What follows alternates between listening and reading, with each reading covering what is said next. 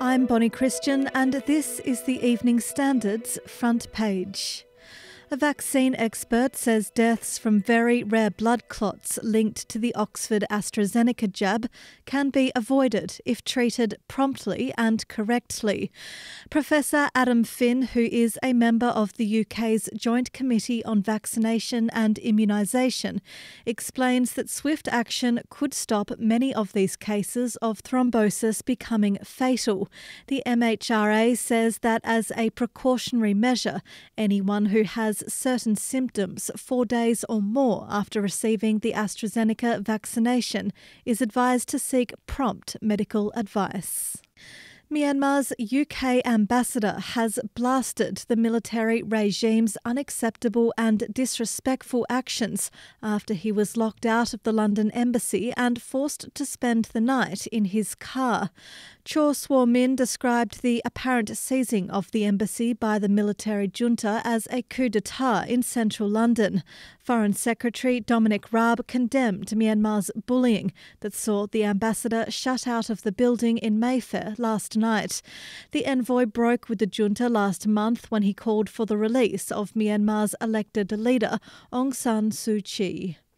Ministers in the Stormont executive have condemned the violence and rioting that has erupted in Northern Ireland, prompting united calls for calm to be restored.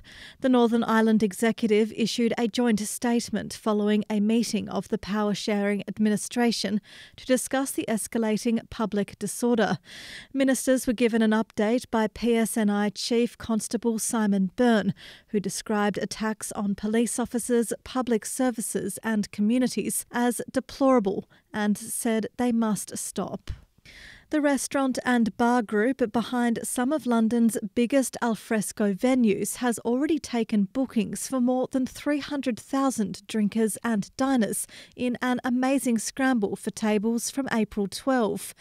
Ed Devonport, the chief executive of Incipio Group, which is reopening Lost in Brixton, Pergola Paddington and The Prince in West Brompton, says demand had been overwhelming. He says it shows the level of pent-up demand for the eating out experience, adding that after a year, people are fed up with restaurant meal kits at home. And finally, Khloe Kardashian defended her right to edit pictures of herself after an unfiltered snap was mistakenly shared online.